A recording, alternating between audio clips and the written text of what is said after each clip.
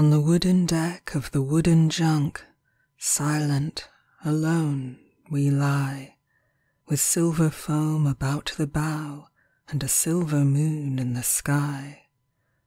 A glimmer of dimmer silver here from the anklets round your feet. Our lips may close on each other's lips, but never our souls may meet.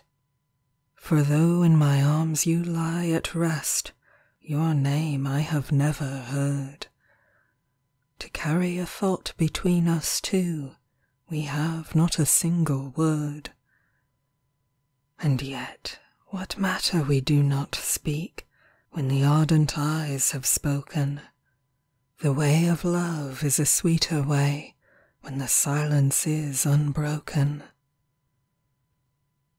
As a wayward fancy, tired at times of the cultured damask rose, drifts away to the tangled copse where the wild anemone grows, so the ordered and licit love ashore is hardly fresh and free as this light love in the open wind and salt of the outer sea.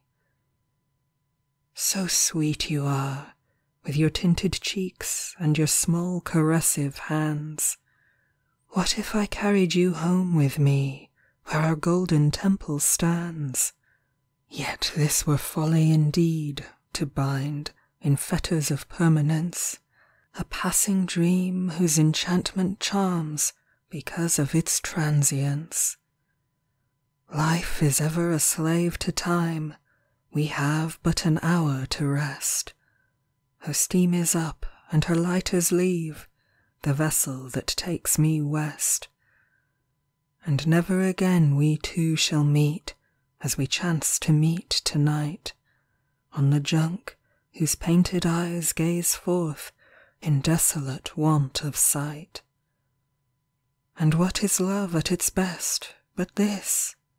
Conceived by a passing glance, nursed and reared in a transient mood on a drifting sea of chance. For rudderless craft are all our loves, among the rocks and the shoals.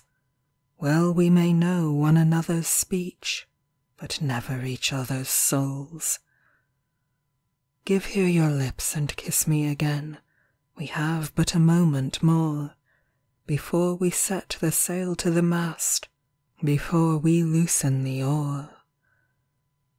Goodbye to you, and my thanks to you, for the rest you let me share, while this night drifted away to the past, to join the nights that were. End of poem. This